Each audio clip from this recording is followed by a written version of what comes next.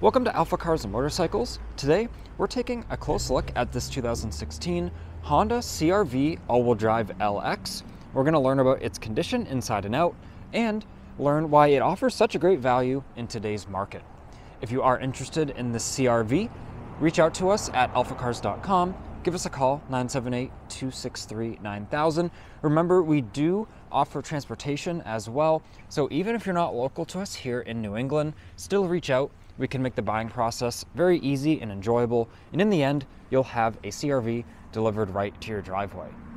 And you can view a high-resolution detailed photo set on our website, on the vehicle's listing on alphacars.com, and even view things like a free Carfax report and the detailed tire and brake life, things of that nature. But now, let's take a close look at this Honda.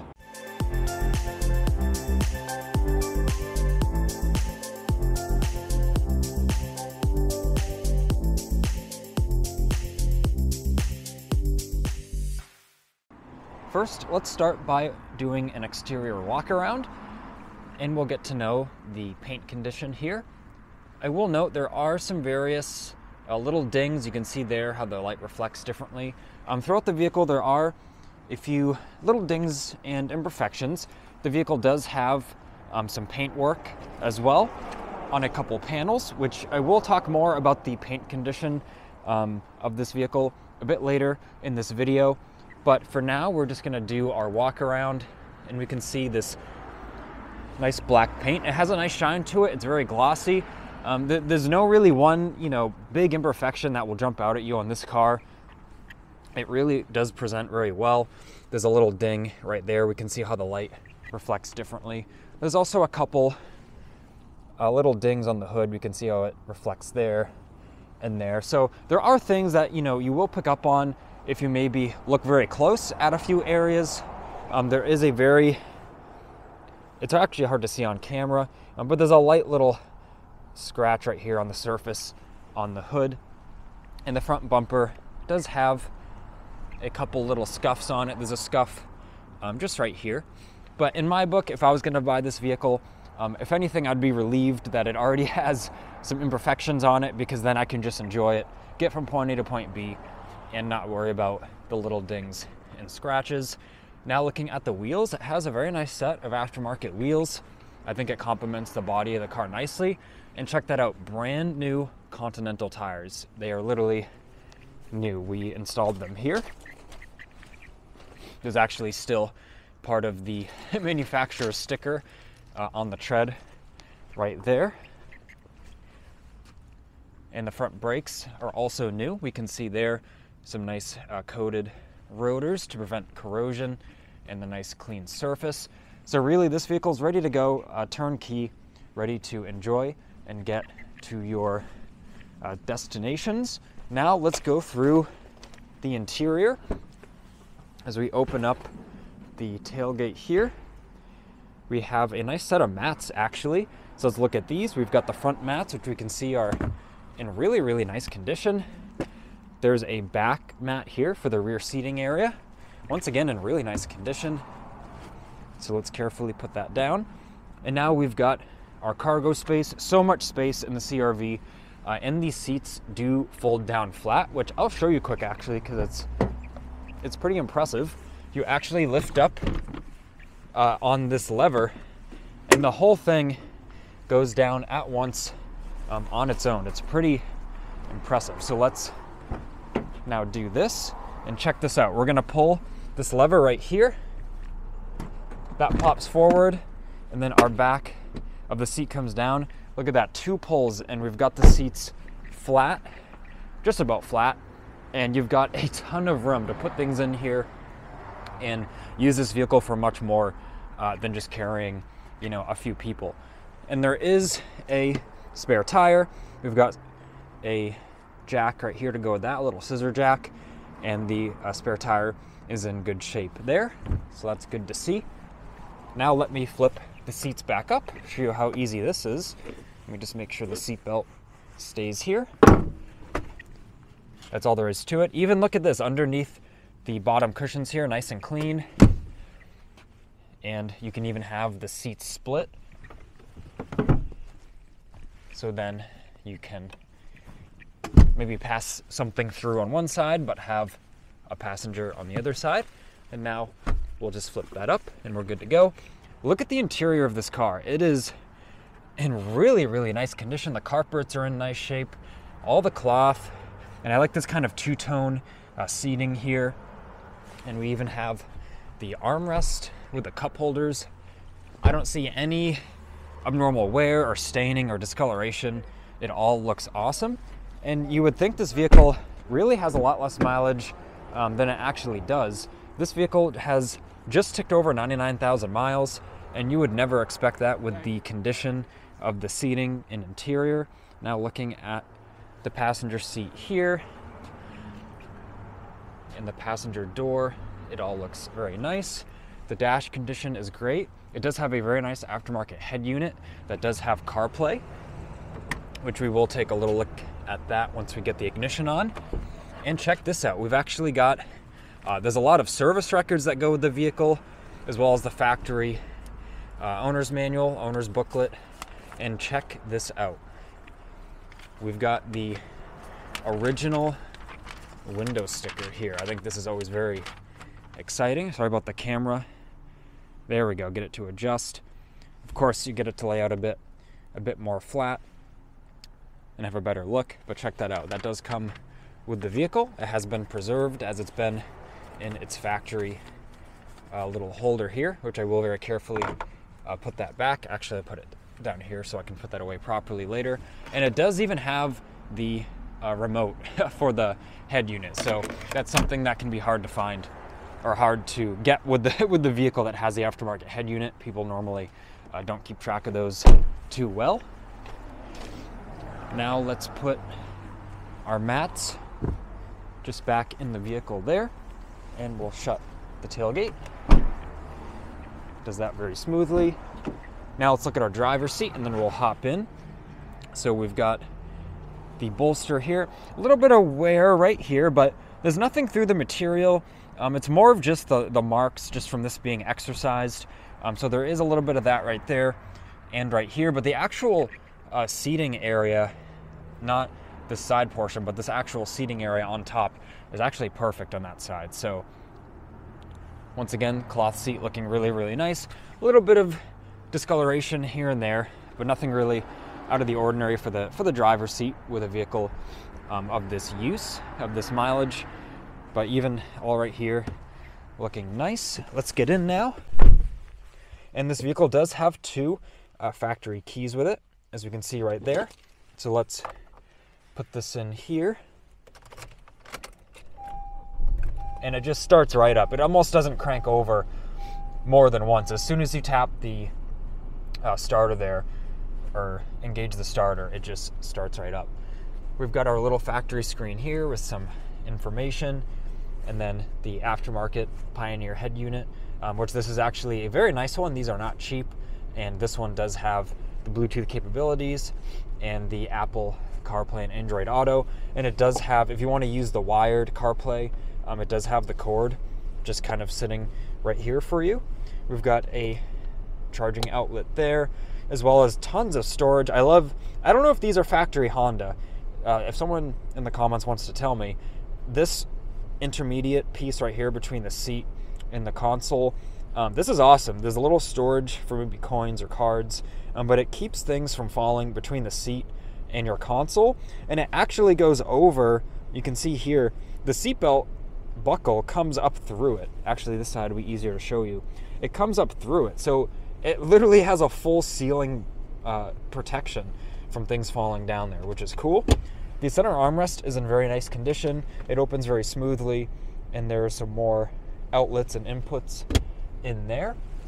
Let's peek at the headliner now while we're up here. And all of that looks great, especially with a lighter headliner. It would be very easy to see if there was some wear or damage. And even looking up here, we've got our lights, which I can put that to door or just use them independently. And there's even, I like this, you can keep an eye on your passengers. There I am right there. Keep an eye on myself.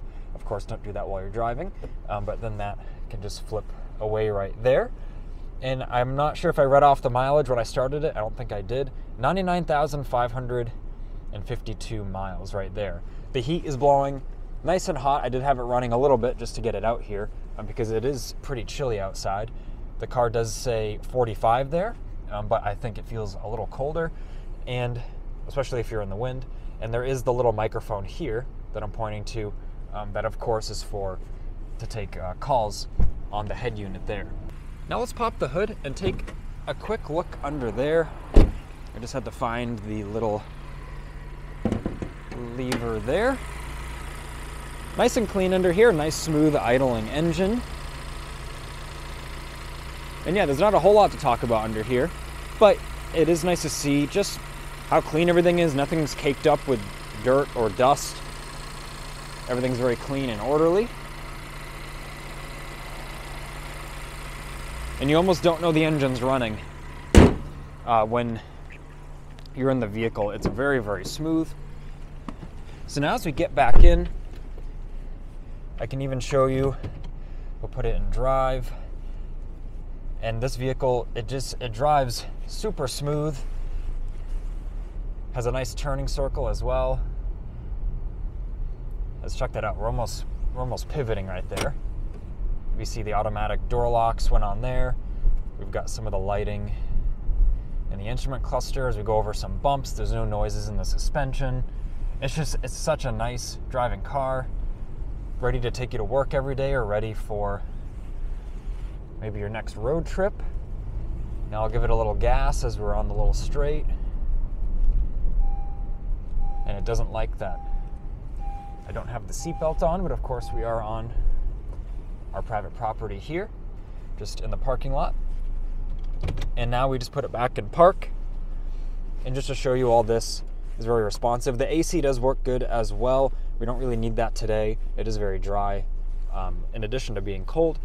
But now, with all that being covered, I think I covered most of the functions and condition and everything pretty thoroughly on the CR-V here.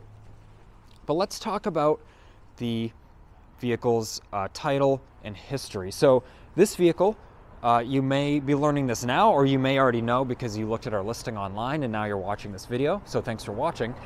It does have a salvage title, and let me give you some history about that. So this vehicle, it was actually sold as a Honda certified pre-owned vehicle twice in its life. It has very good service history, as you saw all of those service records physically with the car, but also on the Carfax, there's regular oil changes, and like I said, it was Honda certified twice. And then in February of 2023, there was an accident, and it was deemed a total loss. Of course, that doesn't mean the car had extreme damage. It could have just been the circumstance of what the owner wanted to do with the insurance, and depending on the compensation there and the value at the time with the current market. There's a lot of variables that go into that, but the vehicle was deemed the total loss. And then it was actually sold to a body shop that fixed it, and then the vehicle was sold to the previous owner, who then sold the vehicle to us now like a year and a half later. So they did have the car a year and a half. They didn't have any weird issues or anything. It was just like driving a clean title CR-V, perfectly normal. And I mean, from the distance, it does look perfectly normal. And I am gonna do some paint meter readings and kind of explain to you my findings on the vehicle and why I think this was just a light cosmetic damage, nothing structural. So now I've got the paint meter, and what I'm gonna do is read up here the factory paint. We've got 5.1, 4.5 mils, 4.5 mils again. So this is reading the thickness of the paint. It's the distance between this meter and the metal surface, which then gives us the thickness of the paint here. So we've got 5.2 right there. Let's go to this store. We've got 4.0. So that's all within the factory range. With this color, you'd expect to see up to around 5 or 5.5 mils. Now we get to this quarter panel, and we have 7 mils and 7 again. Sorry about the camera here. 3.9 up there, so that is factory, or it was blended into factory. We have 6.6. 6.8, 4.3. So to my eye, just this area was cosmetically refinished. We see the evidence. You can see it in the texture. If you're in the right lighting and you have a trained eye, you can see it in the texture a little bit. But with the paint meter, we confirmed that just this area here, and then from here on, it was blended into the roof.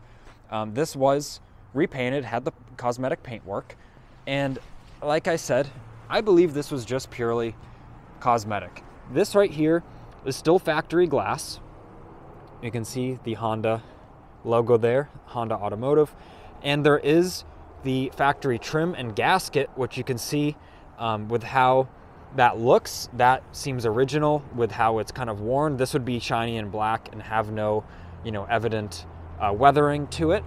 And if we look in the door jamb right here, there is the little bit of tape line you can feel with your finger right here where they taped this inner portion to leave that original and then just paint it out here. And let me show you this. We take out the paint meter. We have 3.0. I'll even go right here. 2.8. 2.9. So in this door jamb, which is, a structural part of the vehicle unibody, this is all original. And I don't see any waviness. I don't see any red flags in here. This all looks perfectly original, and it really just looks like it might have gotten scratched or dinged. And what the body shop did was just repaint that little area. I'll show you on this side, and I'll give it the same treatment.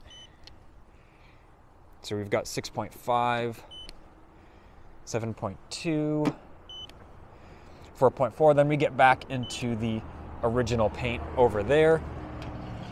This door, we'll start to see 9.5. On this right side, there was a bit more paint work, 9.5. So most of this, we've got 12, which that's perfectly normal. That's actually really good for having paint work. Sometimes things won't even read on your meter because they use so much Bondo. So really anything in that 10 to 12 area at most, that's actually a really good job. There's really not much or any filler, which is what you want to see. So we've got 9.1 there, 9.1 there, 3.9, and 4.3. So this front fender is factory. You can tell by the texture as well. And then so most of this side did have the paint work on these two doors, and then this quarter panel. And then I'm guessing due to the texture, they probably blended into the bumper a little bit. But the tailgate here, this is all a factory paint. You can tell by the little bit of imperfections on it and by the readings that this all back here appears to be factory. But same thing in our door jamb right here. Check this out. This is all original. 3.3. And I appreciate you watching this video. If you're still sticking around with me, I'm sure you're very interested in this vehicle, and I'm making this video talking as if I was interested in buying it, because as with any purchase, especially if it's a salvage title, I want to know why. I want to learn more. And this vehicle is going to be priced, a few thousand under market because of the salvage title. So it's really going to be an awesome deal. 3.1. So as I've just shown, and once again, there's no obvious repair or any sort of, deformation in the metal. All of this seems factory. There is the paint line you can feel right here where they taped to just paint the outside surface, and you can see the little bit of texture difference right there. So what that's telling me is whatever, accident the vehicle was in, it was purely cosmetic, and it was just, maybe over some scratching and dings over so much of the vehicle that insurance was just like, hey, this is a lot of potential work, and I'm sure they gave them the option to total it out and get their payout for it, and they probably just went with that option. Because even if you peek underneath this car, it doesn't appear any suspension components were replaced. Nothing stands out as being new all of a sudden. It purely just seems like a cosmetic repair, and now to you, the buyer, that's just a big savings in money. You're getting the same reliable Honda CR-V as any other one on the road, just for quite much less, just to maybe, live with some of the little cosmetic imperfections this one might have. So I want to thank you for watching this video, listening to what we think about the CR-V, and backed up by the hard data of the paint meter there and just our many years of experience. So if you are interested in this CR-V, like I said, reach out to us, 978-263-9000. Send us an email, sales@alphacars.com. This has been Ian reporting from our Boxborough location. Please leave a like on this video and subscribe so then you don't miss out on the latest motoring content.